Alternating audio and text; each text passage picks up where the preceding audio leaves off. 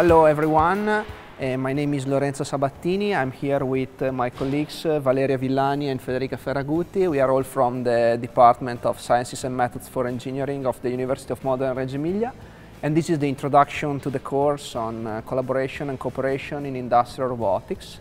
This course is organized in 3 modules. So in the first module, we will first introduce how to model a group of multiple robotic systems. In particular, we will consider mobile robots.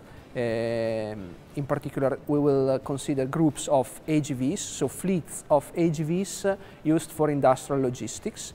And we will introduce methodologies for modeling the traffic and coordinate their motion. In the second module, that is related to the design of interfaces for robotic systems, we will provide a description of methodologies for designing such interfaces. For instance, we have here an example of an advanced and intuitive interface for the control of mobile robots that can be controlled by means of the movement of the user's arm. In the last part of the course, we will move to physical interaction among robots and humans, and we will consider the presence of an intermediate device that provides the operator with teleoperation capabilities, so the possibility of physically interacting with a remote device for the control of the robot.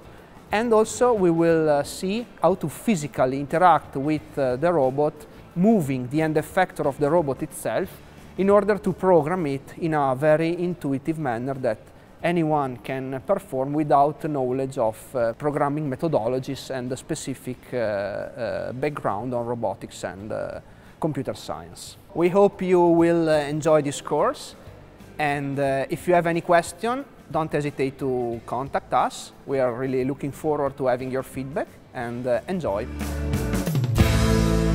Excuse me, what time is it?